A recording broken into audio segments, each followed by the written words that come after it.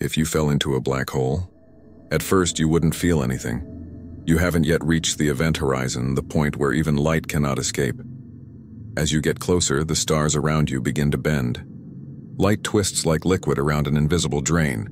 Space itself feels alive and time starts to break. For you, seconds still pass. But for anyone watching from afar, that same moment stretches into eternity. Your feet are pulled far stronger than your head. Your body begins to stretch endlessly. Scientists call this spaghettification. But the strangest part? You wouldn't even notice. Your thoughts would slow down. Your heartbeat would fade. You'd be falling forever into the universe's deepest secret. At the very center lies the singularity, a place where physics simply stops working. But maybe it isn't the end. Maybe every black hole is a gateway to another universe. Falling into a black hole might not mean death. It might mean rebirth, somewhere else in another cosmos, still falling forever.